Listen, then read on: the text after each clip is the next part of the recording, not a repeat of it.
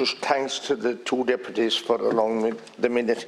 And I suppose I too want to acknowledge the magnificent role that the credit unions play in our local communities, and I have to thank them for the bridging loans they give people who travel to the north of Ireland to get their cataracts done, their hips done, and their knees and all those things.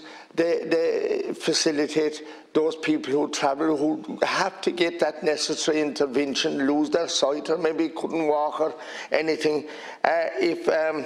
If they didn't, and you have to put the money up front, and they get the money back, and they're able to give it back to the credit union again. But I want to thank the credit unions for especially playing ball with these people.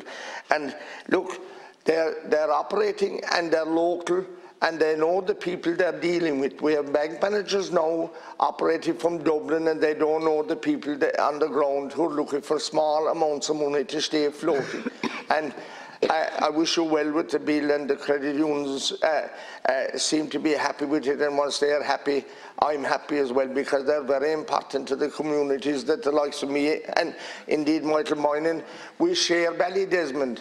I operate in the Kerry side and he operates in the Cork side, and we're very proud, all of us, of Nora Herlihy, that you know, started off the credit union movement. Thank you. Maybe would you move the adjournment? Yeah, I move the adjournment, and thank you very much. That's concurrent.